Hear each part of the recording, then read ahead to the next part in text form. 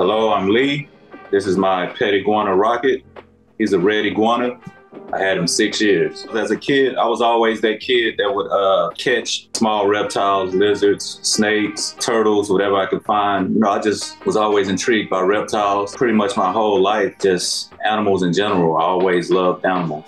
Well, I got Rocket when he was like 2 to 3 months. He was maybe like 9 to 11 inches in total length. Right now, Rocket is right at 5.5 feet long, from the tip of his nose to the tip of his tail. You got a red iguana, the main thing is making sure they have proper heating bulbs, UVB bulbs, proper humidity, a large size enclosure. Like I have now with an iguana Rocket size, you want to at least have one that's like 7 feet tall, 6 feet wide, 4 feet in depth. It's a narrative that reptiles aren't like emotionally attached or whatever, but I have tons of videos to prove it that, you know, me and Rocket have a real bond. He even gets clingy at times, like I'm trying to work out or just chill and watch TV.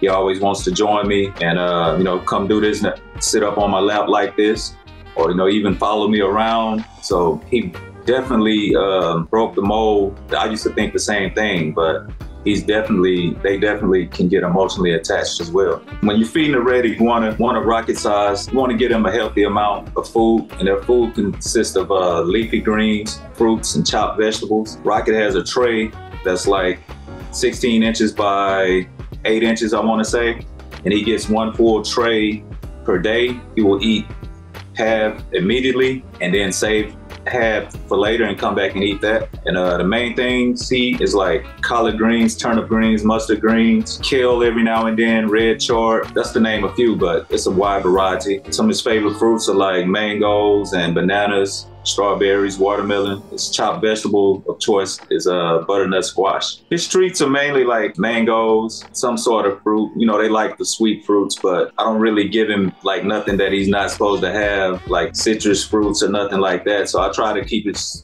treats healthy for him also. Mostly it'll be mango slices. When it comes to iguana, you definitely want to make sure they get exercise. His main source of exercise is the way his enclosure is set up. I have it with obstacles to where you have to actually work to get to the top. It's not just a straight slant to where you can climb up. You have to, you know, grab on things and, you know, to pull himself up, and that's what, you know, gets his muscle going. But I do walk him outside. He has a harness. I walk him outside, let him walk around the house. You know, the exercise is basically just walking and climbing. You know, he loves to jump up on furniture or climb to whatever, just pretty much whatever he can climb, he'll climb. Yeah, these are called jowls, and they're basically just muscle tissue. I don't really know the real purpose they serve, but me just knowing animals and absorbing him, they kind of like puff them up to, you know, make themselves appear bigger. They're bigger on the males, so it's probably something, you know, to attract females or, you know, to fend off predators. The flap at the bottom of his neck is called a dewlap,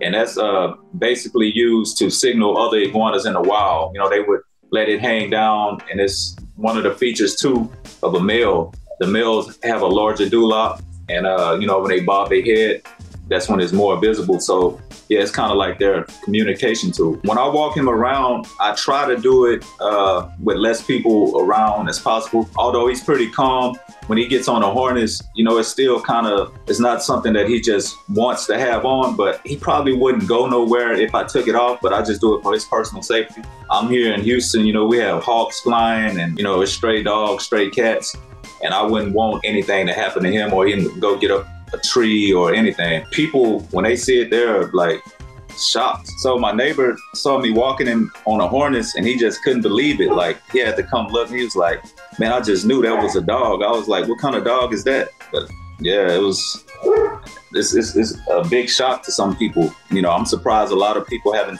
actually saw it. It's kind of, I'm not gonna say it's popular, but it's pretty normal for people to have their pet lizards on harnesses, walking them. I saw a guy at the beach when I was a teenager, and he had this big green iguana on a harness, and I was like, whoa, that was actually my first time seeing an iguana in person. I had saw one at the pet shop, but it was little small ones. I never really paid attention. But this guy had one like close to the size of Rocket. And, you know, he was walking him on a harness, and I was like, whoa, I didn't know they could do that. So from that very moment, I knew that I could never get an alligator. So I was like, I'm gonna get an iguana. And that's what actually made me want one, seeing one like walking on a harness. When I have people over, most of my friends now are used to him, but like if it's a strange person, they're just, in awe. Just saying like, I can't believe how big he is. Like, that's the biggest iguana I've seen. That's what I get a lot. That's the biggest iguana I've seen. A lot of people, want to take pictures and videos, but for the most part, everybody enjoys him. Anyone thinking about getting an iguana, the first thing I would say, is do your research. That's the number one thing because, it's very important. Some of the pros and cons of having an iguana, we'll start with some of the cons. If you're not very crafty, like as far as with building, you're gonna have to buy a large enclosure and they could be pretty pricey. One of the other cons is the litter situation. You got the large iguanas like Rocket size, their waste could be a problem. So you're gonna wanna have to figure out the spot that they like to go. Most of them like to go in a certain area, and build out something so you can make sure that you can keep that under control. And they are litter trainable. So that's good. Another thing, you're gonna have to do a lot of grocery shopping. Iguanas eat fruits and vegetables. You're gonna have to always go to the store and get fresh fruits and vegetables. It's like a never-ending cycle. There's no way around it. You can't like freeze leafy greens and thaw them out. They'll be soggy. So those are some of the main cons. But as far as the pros, you get this animal that's so cool. Everybody loves it. It's exotic. It's the center of attention anywhere you take it. You're gonna get a good companion, contrary to proper belief. They're very emotional towards you. They recognize you. They could differentiate you between other humans. You could train them their name, kind of like the same with a dog. Call their name when you got food for them. Eventually they learn, okay, when I hear this name, maybe I'm gonna get some food, so they come, but they're pretty food driven. I feel like I got lucky when I got Rocket due to my prior two iguanas. The first one was a real bad experience. The second one wasn't just a bad experience. I just didn't have the proper time for him at the time. But with Rocket, when I first got him, he's never been aggressive for as you hear a lot of horror stories when people first get their reptiles that they hate them. Not that the person hate the reptile, but the reptile hates the person. They bite them, tail whip. I never had that problem with Rocket. He's always been calm and cool, laid back. So, I feel like I got lucky with this one, and that's why I've had the success that I've had with him. When Rocket's, not in mating season or whatever, I would, trust him around the kid.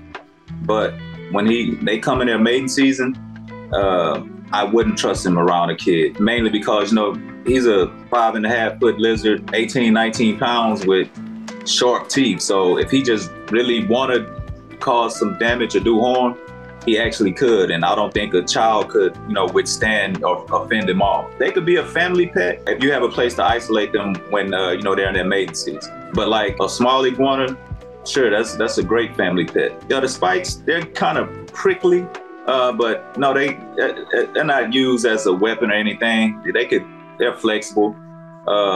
So yeah, they just pretty much decoration. That's another thing. That's like some of the husbandry of the males. They have the tallest spikes along their spine. Rocket at his age now, he normally sheds 1, maybe 2 times a year. This year he actually shed it twice. The smaller ones can shed up to like 3 or 4 times a year as they're growing. The faster they grow, the more they shed. I have people that's asking me to save some so they could actually make stuff out of it. I actually have a whole shed bag from this year. So I saved it this year, I'm gonna give it to them and see what they can do. Sometimes I get negative comments. People would say that thing belongs in the wild, but what you gotta understand is the iguana sold in the pet stores or, captive bred. They never been in the wild. So if I was to turn him loose in the wild, it could go, bad. One, he's not adapted. He could get different parasites. He don't know about the predators that he have to look out for, like birds of prey. He's used to me feeding him. So he probably wouldn't know how to go and just like, okay, I got to go find my own food. I get that a lot, but a lot of people in the comments, I never have to worry about it. A lot of his followers, they shut it down for him. I haven't took him to schools yet, but that's something I kind of want to get into more this year, is to take him around, to schools and let kids kind of experience him. And so I can break some of the, the stereotypes that like people would probably think if they saw this large iguana. They got a bad reputation in Florida for being invasive and, eating up a lot of the vegetation. So they were kind of getting a bad rap for some years. So, you know, it would be cool to take them around to like spread some positive images of iguanas. I would like to say iguanas, they all have like their own individual personality. No two iguanas are the same. Like they're the same, but they all act different. Like Rocket, like he loves music. I could put on certain songs, he would bob his head, you know, because I do music, so he kind of grew up around hearing me make music all the time. So, you know, he could actually, like, if he has songs that he liked, I could put them on immediately, he'll like bob his head to. They recognize spaces. If it's someone that he's never seen, I could see like a look in his eye where he's trying to, you know, like figure out who is it or whatever. Yeah, iguanas are not pack animals. They're more, you know, they're into solitude. That's why I only have one. You know, I want to get another one, but I would have to build another enclosure because Rocket is territorial, you know, of his enclosure. So if I was to put another iguana in there with him, male or female, you know, he wouldn't want him to stay in there with him. No, right now, it's just me as far as all the people that I know. I have recently met a lady on, I think, Instagram, and she's here in the Houston area, and she has a iguana. And hers is a female, and she suggested that maybe we like let them meet up one day, like at a park or something, because she takes hers out and about just like I do. That's something we're going to do maybe in the spring. It's not cold here yet, but she said she don't like to take hers out, you know, in the cooler months, which I understand. So, you know, maybe this spring we're probably going to link up. I'll definitely have some footage of that, so that'll be awesome. Yeah, me and Rocket actually shot a movie, I think it was last year. It's on my YouTube. It's called The Golden Iguana. And, you know, it's a little small movie I shot with my cell phone, a short film. You know, it came out pretty good to be my first thing doing like that. But I got some good footage of Rocket in there. And it's kind of like a sci-fi movie where I find this golden iguana statue in the woods, and it kind of has some twist to it. But yeah, it's on my YouTube channel. So thank you everyone for listening to our story. And if you want to follow our journey, please click the link below. Thank you.